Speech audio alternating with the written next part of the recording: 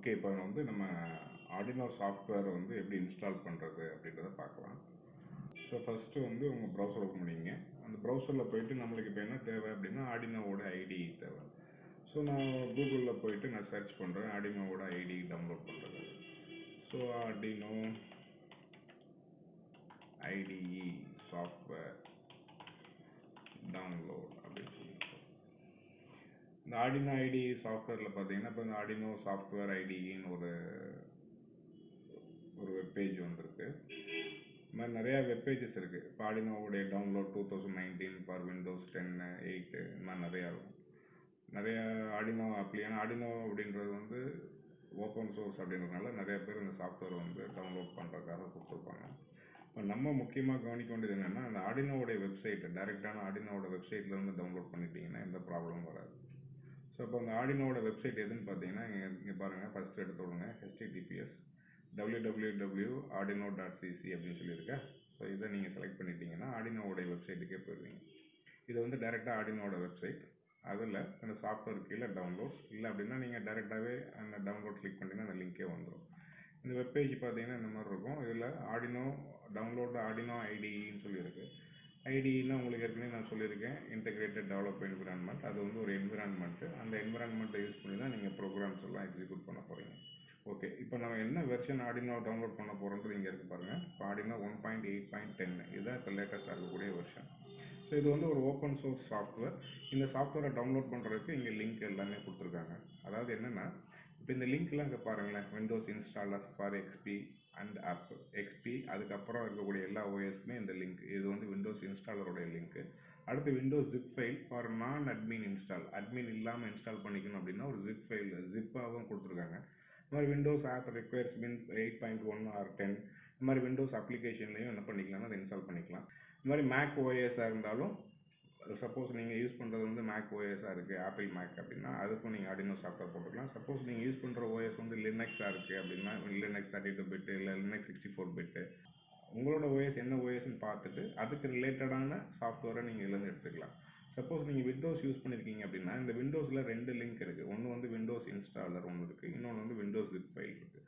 இந்த Windows zip ஃபைல்ன்றது ஆர்டினோவுடைய software அப்படியே zip ஃபைலாகவே download ஆகிடும். ஸோ அந்த ஜிப் ஃபைலை நீங்கள் எந்த கோலனில் வச்சு வேணாலும் ரன் பண்ணிக்கலாம். சி டிரைவில், டி டிரைவில், உங்களுக்கு எந்த இடத்துல வேணுமோ அந்த ஜிப் ஃபைலை அப்படியே டவுன்லோட் பண்ணிவிட்டு எக்ஸ்ட்ராக்ட் பண்ணிவிட்டு யூஸ் பண்ணிங்கன்னா அந்த ஜிப் ஃபைலில் இருக்கக்கூடிய ஆர்டினோவை நீங்கள் ஈஸியாக ரன் பண்ணிக்க முடியும். ஸோ இதில் ஒரு ப்ராப்ளம் இருக்குது. என்ன ப்ராப்ளம் இருக்குது அப்படின்னா உங்களுடைய ஆப்ரேட்டிங் சிஸ்டம் விண்டோஸும் அந்த ஆர்டினோவுடைய சாஃப்ட்வேரும் சரியான முறையில் இன்டெகிரேட் ஆகாது. எப்படின்னு நான் காட்டுறேன். இப்போ ஜிப் ஃபைலே நான் டவுன்லோட் பண்ணுறேன்னு வச்சுக்கோங்களேன். இது எப்படி டவுன்லோட் ஆகும்னா விண்டோஸ் ஜிப் ஃபைலில் டவுன்லோட் ஆகும். அதை கிளிக் பண்ணிட்டீங்கன்னா ஜஸ்ட் டவுன்லோட் அப்படின்னு இருக்கும், அந்த ஜிப் ஃபைலில் டவுன்லோட் ஆகிடும். ஸோ ஃபார் எக்ஸாம்பிளுக்கு நான் ஒரு ஜிப் ஃபைல் வந்து டவுன்லோட் பண்ணி வச்சுருக்கேன். அது ஆர்டினோ இந்த மாதிரி ஒரு ஃபோல்டரில் இருக்கும். இந்த இஎக்ஸியை நீங்கள் ரன் பண்ணிக்கலாம். இதில் என்ன ஒரு ப்ராப்ளம் வரும் அப்படின்னா ஆர்டினோவுடைய டிரைவர் வந்து ப்ராப்பராக இன்ஸ்டால் ஆகிருக்காது. ஸோ நம்மளுக்கு தேவை என்ன அப்படின்னா இன்ஸ்டாலர், விண்டோஸ் இன்ஸ்டாலர் அப்படின்றத நீங்கள் எடுத்துட்டீங்க அப்படின்னா ஆர்டினோவுடைய டிரைவர் வந்து அதில் இன்பில்ட்டாகவே இருக்கும். ஸோ அப்போ இந்த இன்ஸ்டாலரை டவுன்லோட் பண்ணுறதுக்கு நீங்கள் ஜஸ்ட் விண்டோஸ் இன்ஸ்டாலரை கிளிக் பண்ணிங்கன்னா அது இன்னொரு பேஜுக்கு போயிடும். அந்த இடத்துல ஜஸ்ட் டவுன்லோட் அல்லது நீங்கள் சப்போஸ் உங்களால் கான்ட்ரிபியூட் பண்ண முடியும், ஏதாவது சம் டாலர்ஸ் வந்து ஆர்டினோக்கு கான்ட்ரிபியூட் பண்ண முடியும் அப்படின்னா கான்ட்ரிபியூட் பண்ணிவிட்டு நீங்கள் டவுன்லோட் பண்ணிக்கலாம். இல்லை நான் சும்மா டவுன்லோட் பண்ணுறேன் அப்படின்னா ஜஸ்ட் டவுன்லோடுன்ற கிளிக் பண்ணிங்கனாலே டவுன்லோட் ஆக ஆரம்பிச்சிடும். ஸோ டவுன்லோட் ஆன உடனே உங்களுக்கு அந்த ஃபைலை சேவ் பண்ணவான்னு கேட்குது. ஸோ நீங்கள் சேவ் பண்ணி வச்சுக்கிறீங்க அப்படின்னா ஃபைலை ஜஸ்ட் கிளிக் பண்ணிட்டீங்கன்னா சேவ் பண்ண ஆரம்பிச்சிடலாம். ஸோ இந்த இடத்துல நீங்கள் இந்த டவுன்லோட்ஸில் போய் பார்த்தீங்கன்னா ஆர்டினோ ஃபைல் வந்து டவுன்லோட் ஆகிடும்.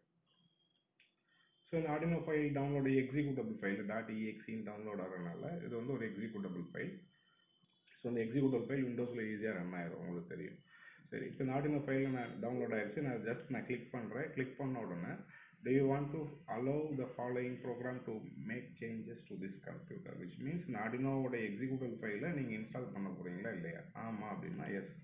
ஸோ ஆர்டினோவோட இன்ஸ்டாலேஷனை நீங்கள் ஸ்டார்ட் பண்ணிட்டீங்க. இன்ஸ்டாலேஷன் ஸ்டார்ட் பண்ண உடனே இந்த ஆர்டினோவோட செட்டப் ஒரு லைசன்ஸ் அக்ரிமெண்ட் ஒன்று கேட்குறாங்க.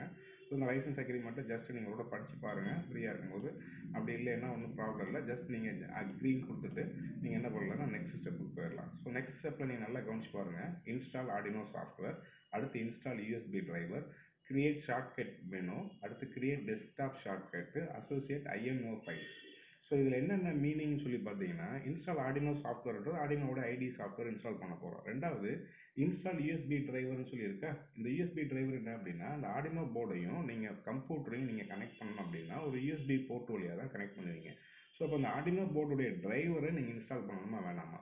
இன்ஸ்டால் பண்ணணும் அப்படின்னா டிக் பண்ணிக்கிங்க, வேண்டாம்னா எடுத்துருங்க. அது மாதிரி ஷார்ட்கட் மெனு, ஒரு ஷார்ட்கட் மெனு வந்து உங்கள் ஸ்டார்ட் மெனுவில் வரணுமா? அதாவது ஸ்டார்ட் மெனுனா இங்கே இருக்கு இல்லையா ஸ்டார்ட் மெனு, இந்த ஸ்டார்ட் மெனுவில் உங்களுக்கு ஆர்டினோ அப்படின்றது வேணுமா வேணாமா?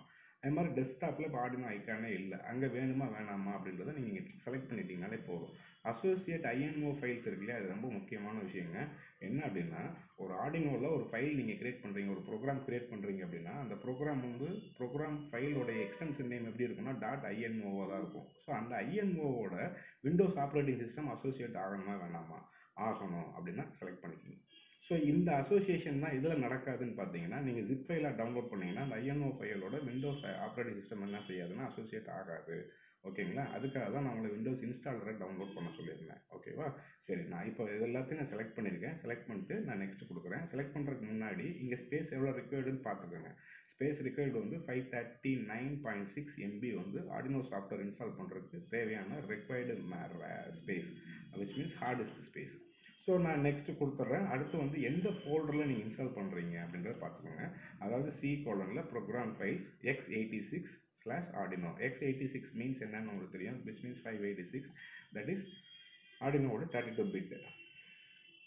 C:\, ப்ரோக்ராம் ஃபைல்ஸில் x86க்குள்ள ஆர்டினோன்ற ஃபோல்டருக்குள்ள என்ன பண்ணுதுன்னா ஆர்டினோ வந்து இன்ஸ்டால் பண்ண போகிறோம். ஸோ இப்போ நீங்கள் இன்ஸ்டால் பண்ணிட்டீங்க அப்படின்னா என்ன ஆயிரும், ஆர்டினோ வந்து இன்ஸ்டலேஷன் ஸ்டார்ட் ஆயிரும். இங்கே பார்த்துக்க நல்லா கவனிங்க, ஸ்பேஸ் ரிக்வயர்டு எவ்வளோ வருதுன்னு பாருங்கள், 539. அவைலபிள் ஸ்பேஸ் எவ்வளோ இருக்குது, 139.9 GB இருக்குது. ஸோ நோ ப்ராப்ளம், நம்ம இன்ஸ்டாலேஷன் ஸ்டார்ட் பண்ணிடலாம். ஸோ நான் இன்ஸ்டால் கொடுத்துட்டேன். கொடுத்த உடனே என்ன பண்ணிடும்னா ஆர்டினோ நீங்கள் டவுன்லோட் பண்ண எக்ஸிக்யூட்டிவ் ஃபைல் எக்ஸ்ட்ராக்ட் ஆகி இன்ஸ்டால் ஆக ஆரம்பிச்சிடும். இதோட இங்கே ஸ்லோ டீட்டெயில் இருக்குது. இந்த ஷோ டீட்டெயிலை கிளிக் பண்ணிங்கன்னா என்னென்ன ஃபைல்ஸ் வந்து லோட் ஆகிட்டு இருக்கு, எக்ஸ்ட்ராக்ட் ஆகி லோட் ஆகிட்டு இருக்குன்றதை நீங்கள் நேராக பார்த்துக்கலாம். ஸோ இங்கே பார்த்தீங்கன்னா நிறையா பார்த்தீங்கன்னா .jar ஃபைல் நிறையா ஃபைல்ஸ் இருக்கும். .jar ஃபைல்லாம் என்ன ஃபைல் அப்படின்றது உங்களுக்கே தெரியும்.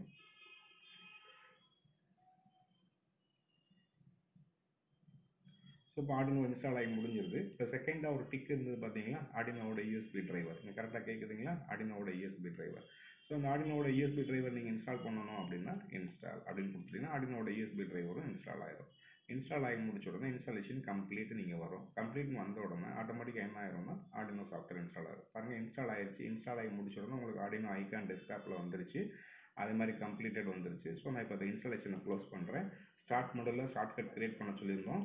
முதல்ல ஸ்டார்ட் மோடில் இல்லை, இப்போ ஸ்டார்ட் மோடிலையும் ஆட்டோமேட்டிக்காக வந்துருச்சு இல்லைங்களா? ஓகே, சரி, ரைட். இப்போ நான் ஆர்டினோ ஐடியை நான் ஓப்பன் பண்ண போகிறேன். நான் வந்து ஜஸ்ட் இந்த ஐக்கானை டபுள் கிளிக் பண்ணனால என்ன பண்ணிடுறேன், எனக்கு ஆர்டினோ ஐடி ஓப்பன் ஆயிடும். ஸோ ஆர்டினோ ஐடி எனக்கு ஓப்பன் ஆயிருக்கு.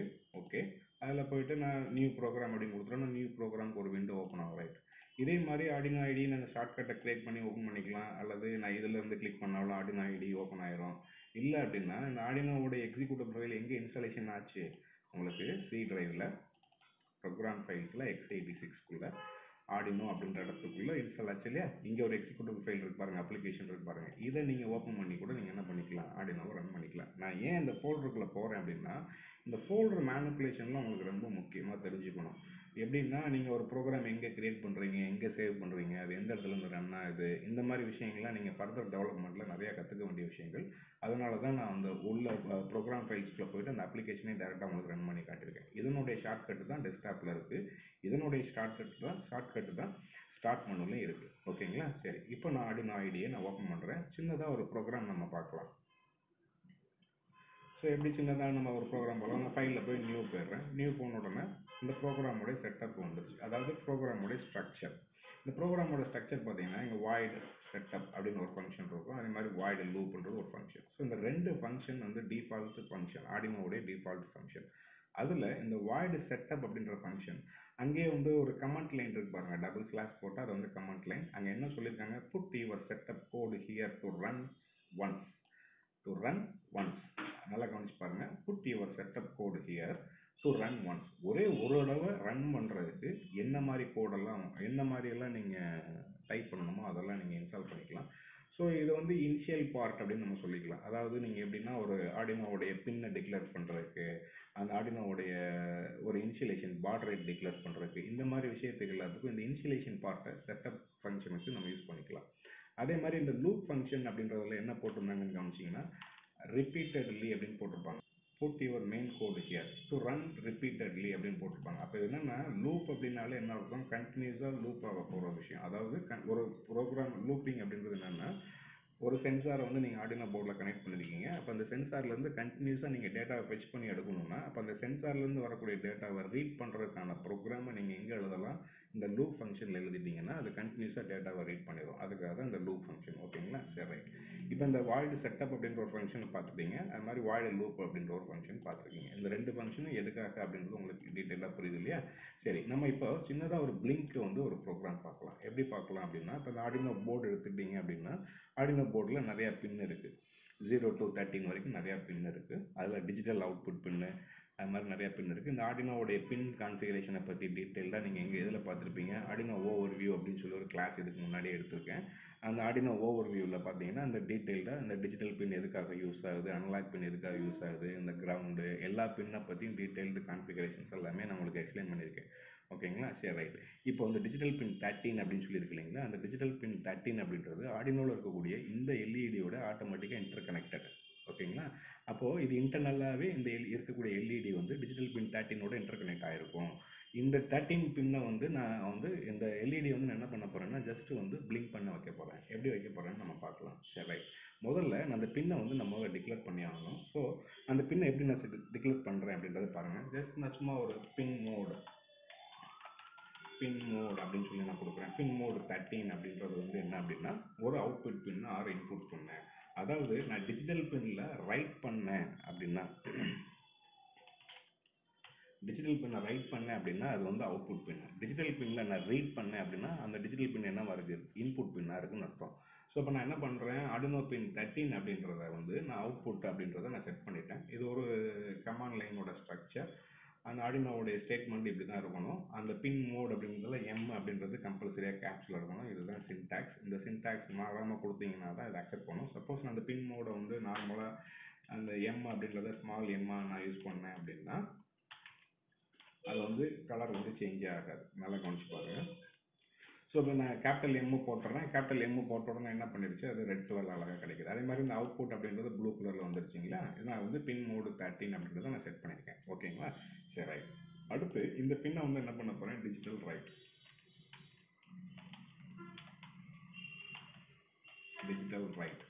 ரைட் நான் என்ன சொல்லிட்டேன் உங்களுக்கு, அவுட்புட்னு சொல்லிட்டேன். ஸோ எந்த பின் அவுட்புட் கொடுக்க போகிறேன், 13th பின் அவுட் பண்ண போகிறேன்.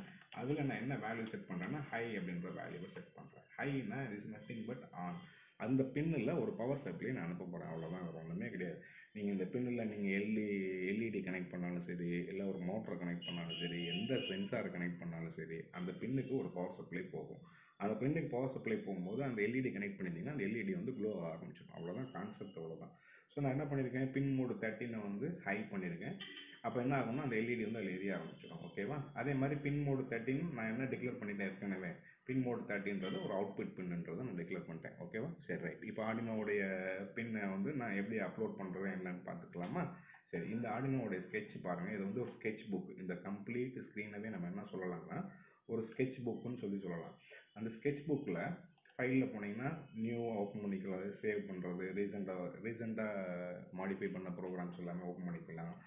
ஸோ இதில் நான் இந்த ஸ்கெட்ச் புக் அப்படின்றதெல்லாம் இதுதான் கம்ப்ளீட் ஸ்கெட்ச் புக்கு. இந்த ஸ்கெட்ச் புக்கை நான் என்ன பண்ணுறேன், சேவ் பண்ணிக்கிறேன். ஜஸ்ட் கிளிக் பண்ண உடனே நான் சேவ் பண்ணி காட்டுறேன்னா இந்த மெனுவை கிளிக் பண்ணி பாருங்கள். இது எங்கே இருக்குது கரெக்டாக பாருங்கள். எங்கே போய் சேவ் ஆகுது, மை டாக்குமெண்ட்ஸ்க்குள்ள ஆர்டினோ அப்படின்ற ஃபோல்டரில் சேவ் ஆகும்.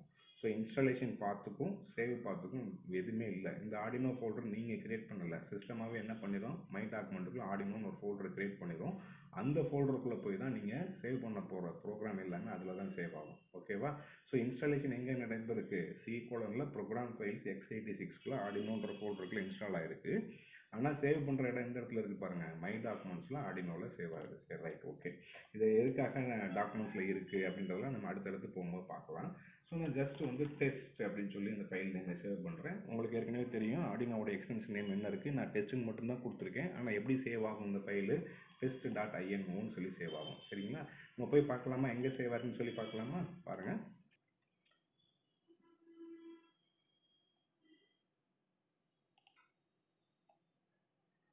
டாக்குமெண்ட்ஸ்குள்ளே பாருங்கள், இந்த டாக்குமெண்ட்ஸ்குள்ளே ஆர்டினோன்னு ஒரு ஃபோல்டரு, அந்த ஆர்டினோன்ற ஃபோல்டருக்குள்ளே நான் டெஸ்ட்டுன்னு சேவ் பண்ணேன். ஃபைல் நேம் தான் நான் கொடுத்தேன். அங்கே என்ன கிரியேட் ஆகிருக்குன்னு பாருங்கள், ஒரு ஃபோல்டராக கிரியேட் ஆகிருக்கு. அந்த ஃபோல்டருக்குள்ளே டெஸ்ட்டுன்னு ஒரு ஃபைல் கிரியேட் ஆகிருக்கா. நீங்கள் என்ன ஃபைல் நேம் கொடுக்குறீங்களோ அந்த ஃபைல் நேமில் என்ன செஞ்சுருவீங்க, ஒரு ஃபோல்டர் கிரியேட் ஆயிரும். அந்த ஃபோல்டருக்குள்ளே அதே ஃபைல் நேமில் என்ன செஞ்சிடும், ஆர்டினோவோட ஃபைல் கிரியேட் ஆயிரும். இந்த ஃபைல் டைப் பாருங்கள், எனக்கு ஒன்றும் இல்லை, ஜஸ்ட் நான் மவுஸ் மூவ் பண்ணுறேன். மூவ் பண்ணாலே அங்கே ஃபைல் டைப் காட்டும், ஆர்டினோ ஃபைல். இது வந்து ஆர்டினோ ஃபைல். இது ஆர்டினோ ஃபைல் அப்படின்றது விண்டோஸ் எப்படி ரெகனைஸ் பண்ணுது, இந்த ஃபைலுடைய நான் ப்ராப்பர்ட்டிஸ் போய் பார்க்குறேன். இந்த ஃபைலுடைய ப்ராப்பர்ட்டிஸ் போனேன்னா அங்கே என்ன இருக்குது, type of file Arduino file dot INO. புரியுதுங்களா? இதுதான் associate INO file with Windows. இப்போ ஆட்டோமேட்டிக்காக என்ன பண்ணிருச்சு, அது விண்டோஸ் இந்த ஐஎன்ஓ ஃபைலில் ஆர்டினோ ஃபைல்னு அதுவாக ரெகனைஸ் பண்ணிக்கிச்சு.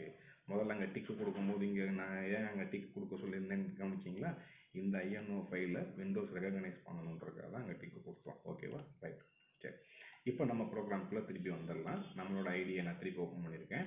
நான் இப்போ இந்த ப்ரோக்ராம் வந்து அப்லோட் பண்ணுறதுக்கு என்ன பண்ணணும், இந்த ப்ரோக்ராம் எப்படி கம்பைல் பண்ணணும் அப்படின்றத நான் சொல்கிறேன். ஸோ ப்ரோக்ராம் கம்பைல் பண்ணுறதுக்கு இங்கே பாருங்கள், இந்த ஸ்கெட்சில் போய்க்கலாம், வெரிஃபை அண்ட் கம்பைல் அல்லது Ctrl+R ஷார்ட்கட்டில் நீங்கள் யூஸ் பண்ணிக்கலாம். அப்லோட் பண்ணுறதுக்கு Ctrl+U யூஸ் பண்ணிக்கலாம். இது வந்து இந்த ஸ்கெட்ச் புக்கில் போனீங்கனாலே இங்கேயே இருக்கும். சப்போஸ் இந்த இடத்துல ஷார்ட்கட் மெனுவே இருக்குது. இங்கே பாருங்கள், இது இந்த டிக் மார்க் இருக்கு இல்லையா, அந்த டிக் மார்க்கிட்ட நான் மவுஸை மூவ் பண்ணுறேன். மவுஸ் மூவ் பண்ணும்போது பக்கத்தில் என்ன வருதுன்னு பாருங்கள், இந்த இடத்துல வெரிஃபைன்னு சொல்லி வந்துடும் மவுஸை மூவ் பண்ணும்போது. நான் மவுஸ் இங்கே மூவ் பண்ணுறேன், அப்லோடுங்க வருதா, நல்லா கவனிச்சு பாருங்கள், அப்லோடுங்க வந்துருச்சு. அது மாதிரி இப்போ நான் வெரிஃபை பண்ணணும், இந்த ப்ரோக்ராமில் எதுவும் எரர் இருக்கா இல்லையான்றதை நான் வெரிஃபை பண்ணணும். ஜஸ்ட் நான் கிளிக் பண்ணேன்னா இது என்ன ஆகுனா, கம்பைலிங் ஸ்கெட்ச், இந்த இடத்த பாருங்கள், கம்பைலிங் ஸ்கெட்ச் வந்து கம்பைல் ஆகிட்டு ton compiling, there is no error.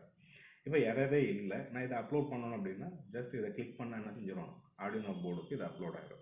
Arduino போர்டுக்கு அப்லோட் பண்ணுறதுக்கு முன்னாடி நீங்கள் செய்ய வேண்டியது என்ன அப்படின்னா, ஆர்டினோ போர்டு வந்து இந்த டூல்ஸ் மெனுவில் ஆர்டினோ நீங்கள் என்ன போர்டு யூஸ் பண்ணுறீங்க அப்படின்றத செலக்ட் பண்ணி ஆகணும். அப்புறம் உங்களுடைய ஆர்டினோ போர்டு எந்த போர்ட்டில் கனெக்ட் ஆகிருக்குன்றதை நீங்கள் கம்பல்சரியாக செலக்ட் பண்ணி ஆகணும். இது ரெண்டையும் நீங்கள் செலக்ட் பண்ண தவறிட்டா நீங்கள் ப்ரோக்ராம் அப்லோட் பண்ணும்போது அந்த ஆர்டினோ உங்களுடைய ப்ரோக்ராம் ஆர்டினோ போர்டில் போய் கரெக்டாக சேவ் ஆகாது. ஓகேவா?